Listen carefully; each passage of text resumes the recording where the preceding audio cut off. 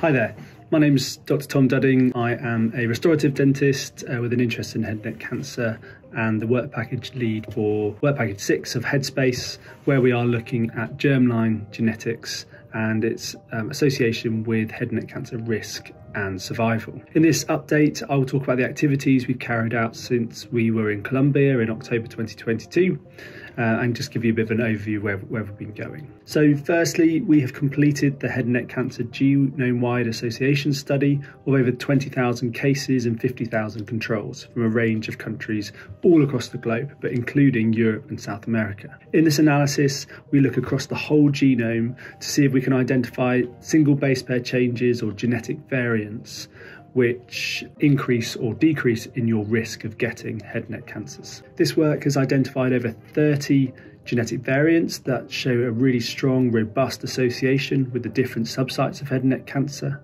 And some of these variants include variants that we've already identified in previous studies before. For example, some that are involved in alcohol metabolism, which is unsurprising given alcohol being one of the strongest risk factors for head and neck cancer.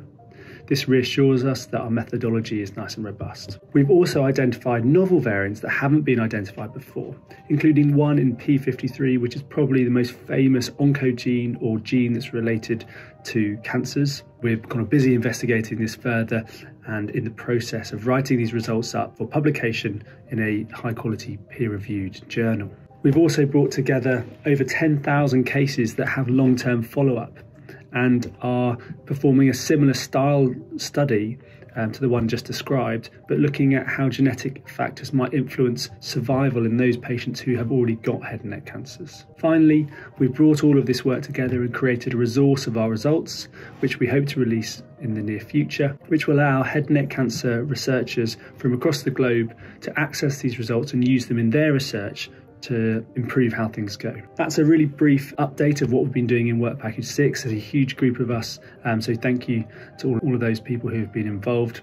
We look forward to publishing these results in peer-reviewed journals for you to read.